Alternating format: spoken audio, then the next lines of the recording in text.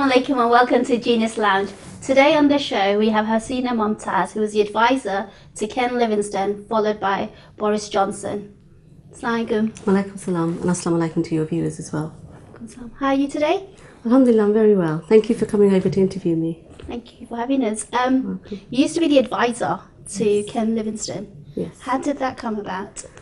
Was that your first job or?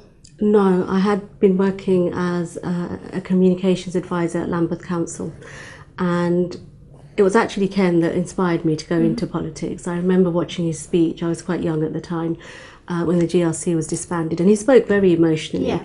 And I sort of forgot about it, went on to university. I graduated from the London School of Economics. Okay. Some time after I graduated, the GLA came about. And there was an advert for a job, and I thought, oh my goodness, I have to go for this. But I felt I can't. Was that the advisor's job? No, it was actually the press assistant's job. Oh, okay. And I thought I have to go for this. But anyway, it ended up that they didn't recruit for that role. And then that's when the advisory role came up, and it was as a media relations advisor in the press team. And I thought, I couldn't possibly apply for this. I don't have the skills. But actually, somebody very inspirational encouraged me and said, "You really need, you should go for it. You have to push yourself." And I did. And it was actually a very grueling selection process because there was a written test, an exam, followed by a series of interviews. And it was a bit like The Apprentice, where each round, somebody's knocked out and you proceed further. And eventually, I ended up with the role. Yeah. So you can imagine how chuffed and pleased I was about that. But also very daunted at the prospect of this huge role. I know. So after working with Ken Livingstone, Boris Johnson came into the scene, wasn't it? And that was during the time you were working. Yes. What was it like? Because Ken is your typical, the man on the left, and then you've got Boris Johnson further to the right. So for you as an advisor, your advice had to be different. It wasn't the same thing. How did you deal with that? Well, I advised Ken for 5 years, from 2003 to 2008, and then Boris was elected in 2008. And it was a very, the year leading up to the election had been a very, very stressful time. Yeah. And I was there during the London bombings. So we were used to working at extremely high levels of pressure. And then Boris came in, and the pressure sort of increased because you feel, right, I'm starting again from the beginning. Yeah. One of the most important things in politics is trust and building up relationships. So over those 5 years, I had built up that relationship, not just with Ken himself, but also with his political advisors. So here we are again, and it's ideologically, Boris and Ken come from ideologically very different backgrounds, but also as personalities, they were both very different. So it was starting that process again of getting to know Boris, winning his trust, winning his confidence. Was it more difficult because Ken has been seen as the campaign at that time was the mayor for the Muslims, and then he didn't get in, and you being a Muslim woman, becoming the advisor to Boris, how was that taken? I wouldn't describe it as more difficult, but there were different challenges, and that's how I'd put it. One of the things that had happened in the lead up during the election campaign, I know there were a lot of organisations that were campaigning against Boris and were saying, he's not going to be good for the Muslim community.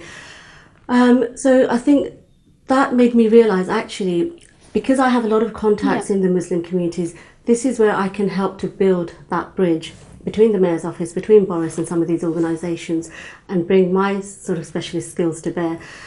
So one of the things I encouraged Boris to do, it was Ramadan, I think, about 3 months after Boris was elected, and I advised that Ramadan is coming up. I think we should do this, this and this will be how we can engage and start building When those you say bridges. this, for example, what kind of stuff? Well, first of all, I said we should organise a visit to a masjid during Ramadan. I think you need to go and, get your face out there and allay some of those fears that people have about you. And actually, that went down amazingly well. It was scary. So many people turned up. There were about 200 people. Yeah. I was standing there with Boris, and about 200 people rushed us. This was at the LMC. And it was amazing. The response was very positive, and he spoke. And after that, actually, the job became much easier because people had this perception. But he showed that he was willing to engage with communities across the board. Who were you more comfortable working with? I know they've both got their own style of working and everyone's got their own different personality. Who was more easy and to work with? I mean, as I say, they were different personalities. The immediately noticeable thing was with some of the policies changed very quickly. The other thing that changed quite quickly is the media that we were targeting. So previously, where we would go to some of the more, say, The Guardian, we were now starting to engage with the editors from The Times and The Telegraph and things like that. So that was one thing. The other thing, Boris, and I know you want to know about their personalities, but this is the sort of context of it. The other thing that Boris wanted to make a big change in, he wanted, obviously bringing the sort of conservative ideology, he wanted some of the events and some of the things that we were doing, like the Londoner newspaper, to become, well, he got rid of the Londoner, but some of the community events, he wanted them to become self-financing. So we had, the sponsorship team had to go out and get more sponsorship. The marketing team was got rid of. So that put a huge amount of pressure on us, the press team, to get more coverage with fewer resources. But in terms of their personalities, both of them, you know, at the end of the day, they're human beings like everybody else, and you have to connect with them on a human level. With Ken, because he was already mayor for 3 years before I had joined, so he was quite, you know, very settled into the role, and I went in and started advising him. When Boris came in, for the first 6 months, he depended on us to tell him, because we had been there for years and it was all new to him. He was very receptive. He really took our advice on board. And he settled into the role, and, you know, it was a transition for him as much as for us.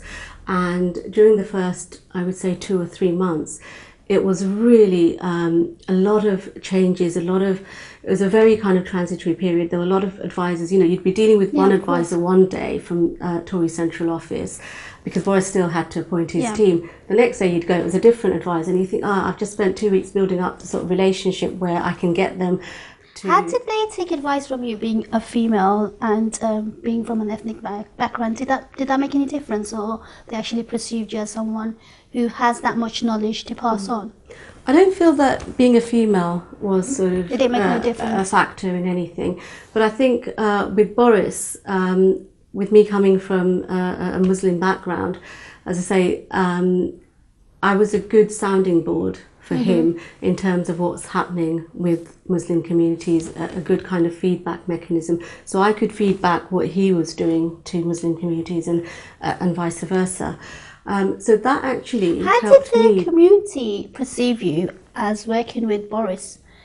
How were they towards you? Were they different from the Ken's time, or were it didn't really bother him? Well, I mean, I think with all politicians, they have their detractors and they have their supporters.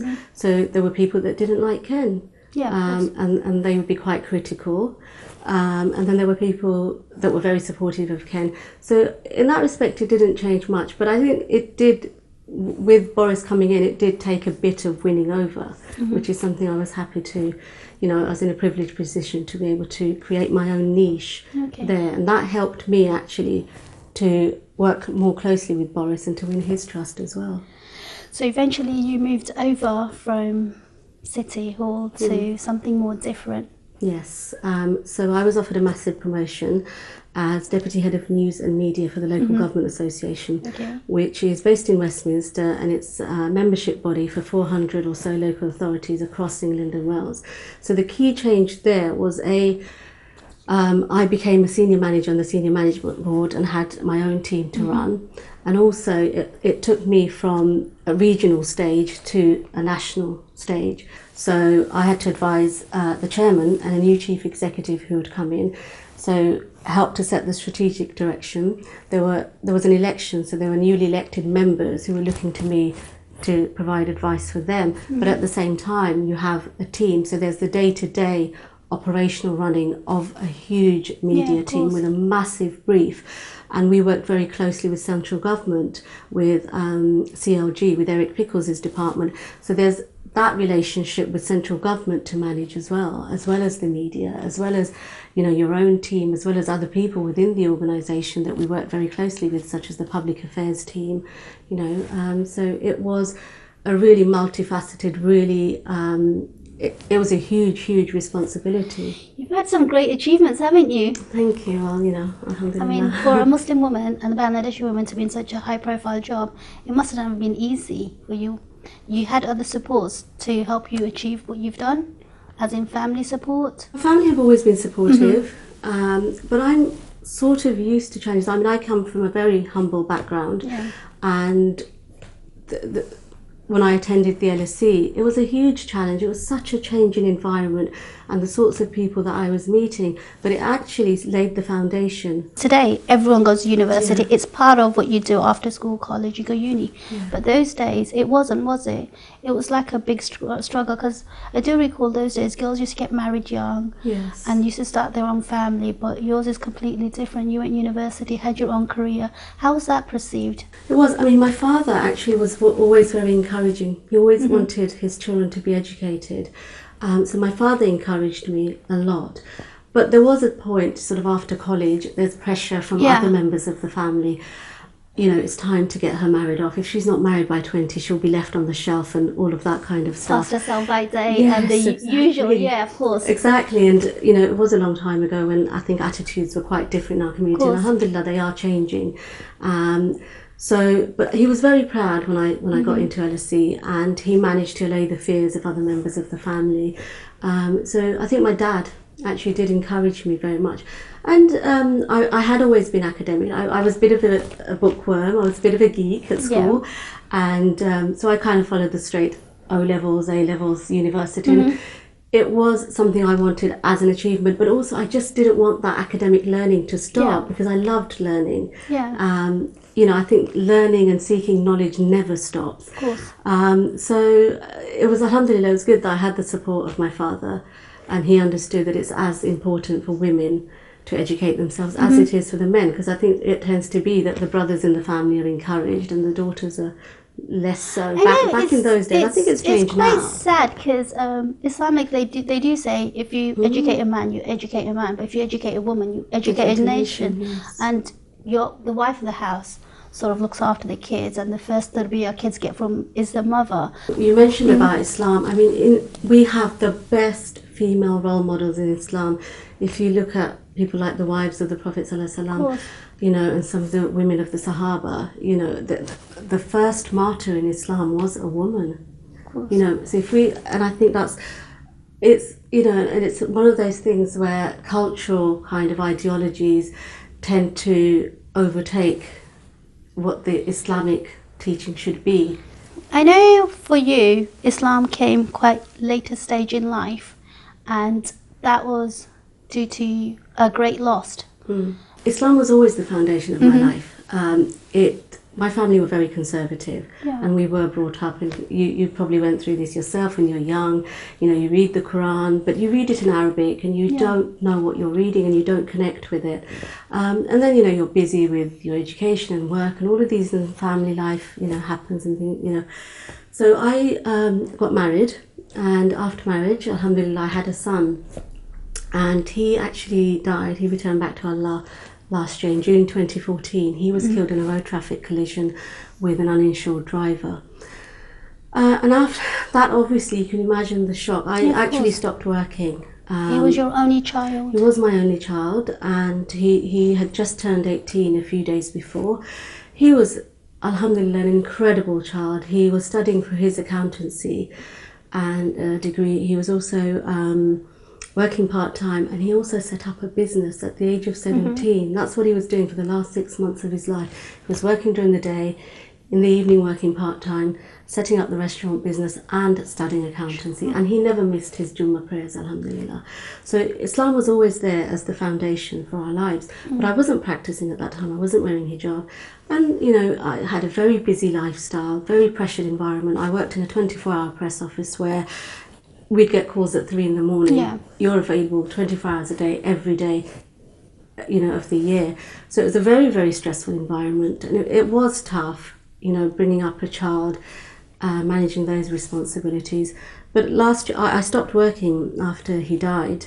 And since then, I've actually been campaigning for justice for him, because as I say, the driver who killed him was uninsured, and the CPS have decided not to prosecute him for various reasons. Although he has a previous conviction from 2011 for driving without insurance. Did they say why they weren't going to prosecute him? Because he killed a person, that in itself. It's to do with a complicated legal ruling. It was, court cases, they set precedents for things that you can do. There's that court ruling where the threshold for sort of responsibility changed. It's become actually very difficult. Yeah. I've also become involved with an organisation called Road Peace, and they've told me there were a spate of cases that were taken to court, and they all lost. And after that, the CPS have decided, with budget, restraints and resources, lack of resources, they're just not prosecuting. So there's political. How did you deal with that as a mother? Because you're also a single mum, aren't you? Yes, so I've been bringing up Sammy on my own since he was about 11, but as I say, he was an incredible person. As much as I was a source of support for him, he was a source of support for me, because he was so independent, he was so bright and reliable, and alhamdulillah, a smart boy. So yes, it did present its challenges, because I couldn't give him as much time as I would have wanted to do, but we had a very, very strong relationship. So since he's passed away, I've been campaigning, as I say, to get justice. I've been working with my MP and with Road Peace and some other bodies to try and get justice for him. I've done a media campaign about what's happened, and there's a few other things that will be happening, inshallah, in future. So how did you deal with your loss? To this day, the most emotional moment for me is the police came to the house, and I was alone at home, and they said, "We think you need to sit down, we've got something to tell you." And when they broke the news to me, I was shocked. I was in a state of shock. I just could not believe it. And sometimes, even now, I think, I'm going to come home and he's going to be here waiting for me. It's so hard to accept. Of course. Especially because he was, so full of life, and being my only child. I think I'm still going through that state of grieving. There's so many stages. Within 10 minutes, I can have 10 different emotions, from grief to anger to fear. All these emotions run through my head. But alhamdulillah, what has really helped me is coming back to the Deen and to returning back to Allah. For the last year, I've been studying at the Taliban Institute, and that's helped, obviously, for me to increase in my knowledge, to increase in my iman, and it gives me hope. I think that's the biggest thing for us as Muslims, is that we have that hope that we will see our loved ones again in a better place, inshallah. Suppose they do say Allah doesn't burden you with more than what you can handle, and He knows you could handle this and you're strong enough. And I suppose this dunya is a test for us, and the fact it is reassuring, like we could reunite again. Yes, and as you say, as well as being a test, it makes you realise how temporary this dunya is. And actually, as you know, probably from the hadith, this world is just a bridge to our real life. And that's another thing. It makes you realise, while I'm here, I'm being tested. We'll all be tested. Everybody has their trials and tribulations. It's not just me. And there is a hadith that says, don't look at your problems, look at the person who's worse off. And that gives you patience, that gives you sabr, and it gives you that hope as well, as I say. So what are you doing these days? I mean, I know you had your high-profile lifestyle where you were working 24 hours and then your life changed.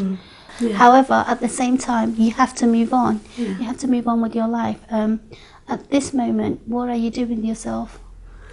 Well, alhamdulillah, people say that I'm very strong, and I am, because I think when you connect to Allah, it does strengthen you, and it does strengthen your iman. But I took a few months off. Literally, I was in a vacuum for a few months, just in a constant state of grieving. And then I was approached by a charity called Children Plus, and they asked me to do some consultancy for them. So I did that. I worked on a project for a few months, and that helped me sort of to get back into, and it made me realise how much I Child loved Plus, PR. is that Ajmal Masroor's? It's his charity, yes. So you were and working they with him approached me. closely?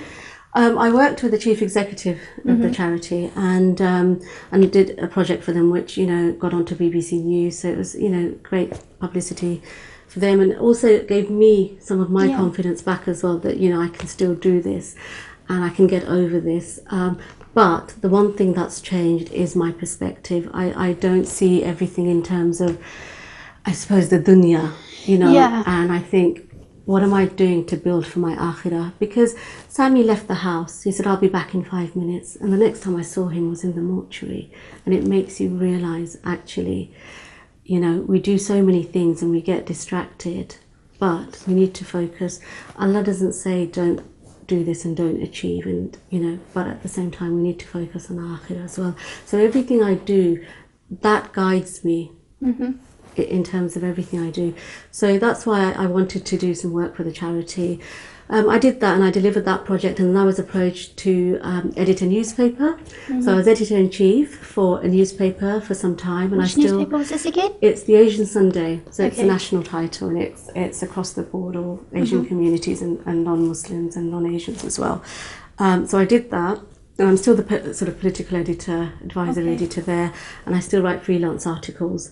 I am approached as a public speaker all the time, so I'm speaking at various events, one of which is the World Memorial Day for victims of road traffic crashes, and I've been nominated by Road Peace as their speaker, so there's a massive event on Sunday with all the borough leaders and MPs and the emergency services. So I'm nervous, but I'm going to speaking. Of course, you're a bright lady. Well, it's I don't only know about normal. that, but alhamdulillah. But it's another way of me getting my son's story out, and in terms of our community, because I know you were interested in how this sort of resonates with our community. I think alhamdulillah, Allah has made us women quite strong, and I don't think you have to think in those terms anymore, that if I have a family, then having a career, these two things are mutually exclusive. They're not. No matter what trials you go through, in a way, having those things as a distraction has helped me to become stronger and get back into the swing of life, or however you might want to phrase it. So I don't think, for us women or people in Muslim communities, I don't feel that any doors are closed to us. I think to date I've been the most senior Bangladeshi at City Hall. If you were to advise someone who wanted to follow your footstep, what would you advise them? I would say the key words here are tenacity and perseverance. If you really want something, do not give up on it. Keep going, keep going. If you can't get in through this route, look for other avenues. We all have contacts, other ways that we can achieve the same thing. So don't always think outside the box. The other two things I would say is, one thing, I think we have to be kinder to ourselves. I think we have to have more confidence in ourselves, and we have to be a little bit more, in terms of what we want. We have, us women, as Bangladeshi women, we always put our families and other people first. And I think we can do that, and we should do that. But sometimes, we have to think about our own dreams and ambitions, and I think it is possible to achieve everything. And what would you like to say to other mothers who probably have lost their child in the process? Is there something that you'd like to share with them? That's probably the hardest question, actually, because we all have, it's the worst thing. If I'm honest, I'm sitting here and I'm talking about all these other things and being strong, but it's the worst thing. It's the worst thing that could ever happen to a mother, is to lose their child, because it just goes against the natural order. I remember having a conversation with Sammy a month before and saying, look, if I die, this is how you're the one who's going to have to deal with it. So this is how I want my funeral to be. This is how I want you to distribute my assets. And and then a month later, it was me burying him. I really don't know what I can say, except to say, have faith in Allah, that whatever he does is from his perfect wisdom and it's from his knowledge. And have faith that Allah always hears the du'as of a mother. So make abundant du'a for your child, because that will help your child. Give sadaqah, that will help your child, but it also helps you to heal as well. Well, thank you so much for today. You're welcome. You definitely are inspiring, and it isn't easy with what you've lost, and you've also picked up the pieces and carried on. And I'm sure at a certain point you're still low and you still haven't moved on from one aspect of your life, but however you have with your career aspect. I wouldn't know what I would do if I was in her situation, but alhamdulillah, she's a very strong person, and the advice I should like to give all of you is love yourself, have self-confidence, and think outside the box, because we could all do a lot with ourselves. Take care. Assalamu alaikum.